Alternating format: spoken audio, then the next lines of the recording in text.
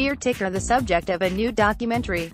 On their last set of records, Deer Tick Volume 1 and Deer Tick Volume 2, the Nashville-based, Rhode Island-bred band made peace with their dual sides, one acoustic and one electric. It showcased the breadth of their range and their ability to hop from somber folk one moment to raucous, sweaty punk the next.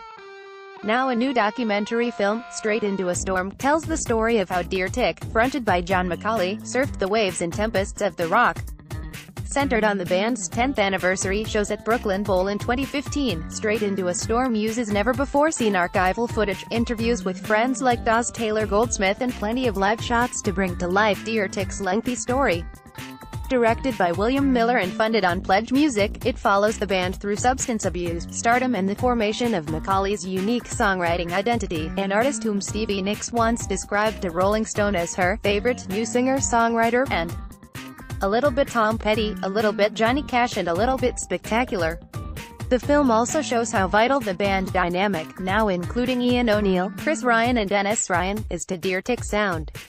An official pick of the Nashville Film Festival, Straight Into a Storm will be released theatrically nationwide on June 15 by Abramrama, coinciding with the band's summer tour, which includes dates with Trampled by Turtles and Liz Cooper.